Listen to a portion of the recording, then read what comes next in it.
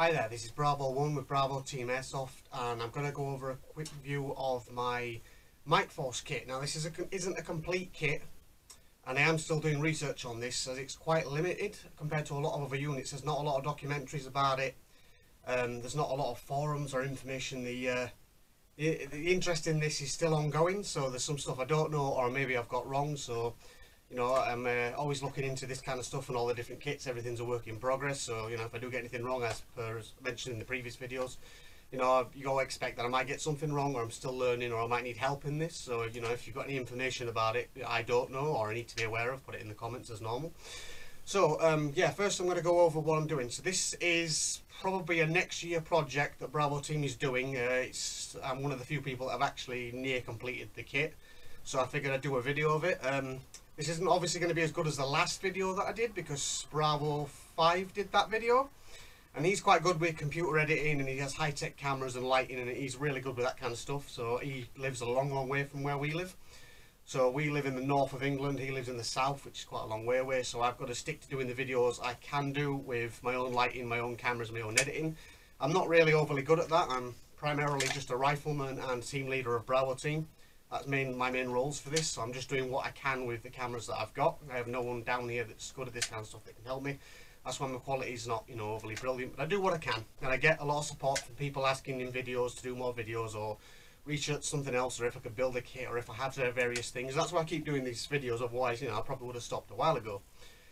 So simply for that fact, I will talk about the kit that I've gone. So this is a mid-war impression, 66, 67. We might play around with this depending on what kind of guns we've got, because we have quite a few guns we can use for this kit, but it's a bit farby for the type of era, so it depends what kit, what weapons we're using, such as like the M16, M203, which, you know, didn't come into service until the earliest 67 that we know about. So you know, it's a bit of wiggle room, but because it's airsoft, we can get away with a bit more than we can at a living history event.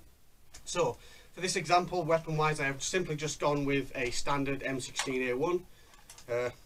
Nothing overly special about this, it's simply just an M16A1. Obviously originally Mike Force were Green Berets. They were, you know, airborne trained, infantry trained, and special forces trained, and then there was put in, you know, 4 to 6 man teams, which essentially would then get airlifted into a certain area or a certain district of Vietnam, and there was a force multiplier. So basically they dropped these 4 to 6 American Green Berets into a certain area, and they were supposed to acquire 80 to 120 men, which was often Montagnards. They did supposedly have Nongs, South Vietnamese, and even Cambodians in some cases, probably a few other countries that were mercenaries.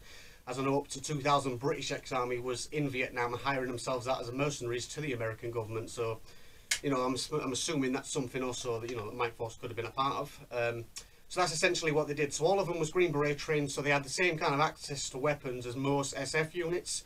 The M16 just being the most common one, just simply because I don't use this type of weapon very frequently. I have a lot of varied collections, you know, that's why I do a lot of SF units, just because I like to have a variety of weapons, change things out. So I could have used the M60, M203, Car-15, M29, you know, whatever. So for this example, I've just chosen the M16. Obviously you can get away with an AK and AK-47 chest rig, you know, several other type of weapons. For this example, I've chosen the standard M16. So yeah, this is what I've gone for this. So the standard kit, we've gone with Tiger Stripe for this kit. We do have different types of kits. We've used a lot of Erdl in most of our kits. Most of it's been Erdl, so we're trying to just get away from just using the sole Erdl kit. We have greens, we have you know, the jeans for the seals, and then we've got 2 types of tigers. Well, at least I've got 2 types of tiger kit. So we figured we'll go with, you know, mid-war tiger kit, as you know, Erdls were more common seen late war, so we thought we'd do mid-war in tigers. So I'm not too sure which version of tigers this is, because there is actually a book out there that tells you about 20 different types of tigers, and a lot of them were tailor-made by, you know, local Vietnamese shops. I know there's the Arvin Advisor style, there's that golden tiger pattern, the sparse tadpole, and there's 2 different versions of that, the light version and the dark version. I believe these ones are just your standard tigers. They're not the dark one and they're not the light one. I think like an in-between version. So as far as I'm aware, I think these are just tiger pattern. I think the other pattern I've got is tiger sparse, which I will use for my lerp kit, which will be a next year event also. So the tiger thing's still ongoing. So that's essentially what kit I'm using here. I suppose it could vary for lerps. I don't know that Mike Force, sorry, that they use specific types of tigers. but this would have, I assume, would have been the common one, as I know the Dark Sparse one was favoured by Lerps. I read that somewhere, so that's why I've stuck to that one for that and this one for this, as I got this kit quite cheap off a former member. So that's basically what this kit is. So on my back I have a PRC 25. I've just used this as an example. I'm not the RTO. Bravo 4, Ollie is Bravo 3 is the RTO, he's the main guy for that, but just for example I thought I'd put the PRC 25 on my back just to show myself a bit more buff up my kit. I'll probably use a Arvan ruck, or if I've got it all built and sorted, then a tropical rucksack. So that's more than likely what I'll be using. Just for the example, I figured I'd just put this on my back just to buff my kit out. Hopefully it sells the wow factor. So yeah, that's what I've put on my back for that. Hat. Don't know whether I'll go with a hat, because I'm not a big hat guy. I've just used basically a tiger boonie. One, because my hair needs cutting with it being getting quite long for me, and two, just for the factor of what kit I'm using. So I'll probably go with a bandana, as I always do, makeshift bandana. That's something I've done with most of my kits. I'm not a big hat guy, but for the example of the film, I've used the hat. I do own one. I own several hats for different things. I just never tend to use them. I end up taking them off, shoving them in a bag, and then using the bandana. I sweat a lot, so the bandana seems, you know, more iconic for me, more practical. So yeah, so that's that. So holsters I've got on here is a shoulder holster. Now obviously I can use a hip holster, but because of the current weapon I'm going to talk about in a minute, for this I've decided to go with a shoulder holster. This currently has a quite shiny Colt Series 70 in it. This is and actually one of my favourite guns. I don't use it very much because I spend a lot of time polishing it and looking at it, but because at the moment I'm going through a storage issue of packing and sorting everything out. My 1911s are currently somewhere down there and all that kit. So this is the first easy access one I've got. So at the moment I've put this in, just an example. So this is basically World War II leather shoulder holster in black, because obviously we don't do brown after like 66, 67. Black holsters become standard for Vietnam. So I've used that for that. The next thing is the webbing, which is the, I believe it's the 1936 or 1937 BAR belt. Again, I'm a bit hazy with this because I don't use this one very often. It's something I got in a trade from Bravo 2 a long time ago. I've never actually used it, but for this kit I figured I might use change it up from the M56 to this type of belt. So again, I think this is the BAR 1936-37 belt. Again, I could be a bit wrong about that. I'm not that familiar with this kind of belt. So that's basically what I've used. It's pretty basic. You've got your 6 magazine pouches.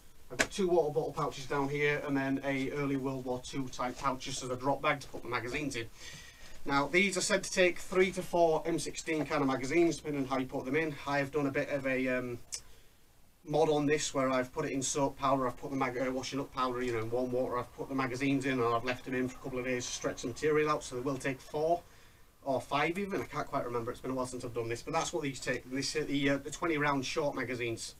I do use of the 30 round magazines. I take 2, 3, even 4 with me, depending on what kind of unit I'm using. Obviously for this type of belt I can't do that, so take this belt off, just sort of break down the kit. So yeah, this is basically what I've done for the BAR belt. There's nothing in it at the moment, so it's really light. It's you know, easy to move, you take off, whatever. There's no water, no ammunition, but it's basically a basic function belt. You've got your ammunition and your water. Obviously it's not going to house anything such as food, gas, batteries, you know, whatever else you might be taking with you, which, you know, hence the lightweight ruck or the Arvan ruck or whatever it is you're carrying, or even the PRC 25, as I've got an M56 bolt pack on that. So yeah, that's basically that. The next thing, basically the last thing, is the scarf. Now the information I've tried to find on this is a bit scarce. I figured there'd be some kind of backstory or some reason why they're using, you know, a scarf which is basically the French colours, you know, red, white, blue. So I figured there might have been a reason for this. I can't find anything about it other than the fact that it was basically to distinctify certain type of Mike Force units operating in certain areas of Vietnam. There were several different versions of this depending on what kind of Mike Force it was and what region there was in. This basically just pointed out to what unit they were. I did tuck this in originally, and I found out that's not the idea. The idea was to have it out and on display so it can be seen from far distance. People know that they're Mike Force and what detachment they are or whatever. I'm not understanding whether it's company led, platoon size, section size. I'm still learning. The information I know about this is, you know, quite limited, as it's an ongoing thing. It's not something I'm going to use for next year, until next year, sorry. So I'm still learning. I've got plenty of time to catch up on it, but from what I've googled and what I've found out so far, this is, you know, an iconic Mike Force kit. This is what I built it on. This was originally built from a French flag, but I've resewn it, as I'm kind of handy with a sewing needle after all the years of sewing all the team's kit, and then the stuff that I used to sew when I was in the army itself years ago. So that's what I've done with that. So as far as I'm aware of, yeah, this was just to signify what kind of unit it was from a distance, you know, of being Mike Force. Apparently they was broken into otherwise known, you know, Mike Force is obviously known, Green Berets, Special Forces. There was also known as A teams and B teams as well, depending on what district and what area there was in. That was another common name they had for them. And they obviously operated within different parts of Vietnam, so you know that's what it is. It's either an A team or a B team Vietnam era Mike Force kit. I'm still learning, so I don't know specifically what I am at this point. If you know the sport, obviously I've gathered there's a lot of people more history knowledgeable than I am on these channels, because I do get a lot of comments explaining things or whatever, and I really appreciate that. I mean, I do get a couple of arseholes on here that just come on slagging us off and ranting and bitching. This isn't for them. As I've explained in many videos, we're still learning. We're airsoft enthusiasts that do Vietnam. We solely specialise in Vietnam. We keep learning and adapting over years as our team keeps getting better and our kit keeps getting better along with our knowledge. So yeah, if you do know something I don't know and you want to educate me in the videos, then you know I'm more than happy to read the comments and learn from this. Or if you recommend books, documentaries, whatever, I'm also, you know, keen to learn from that as well, just so I get the kit more accurate and I understand more of what I'm doing. So yeah, this is pretty much the entire kit. Obviously I haven't gone over jungle boots because they're standard for pretty much every video I do, other than maybe, you know, your Arden seals if you're using the Converse shoes or, you know, whatever it is you're using. But jungle boots obviously is a good standard for, you know, this type of kit. Most US kits use, you know, standard jungle boots. I'm not going to go over them because I've done that many times in other videos.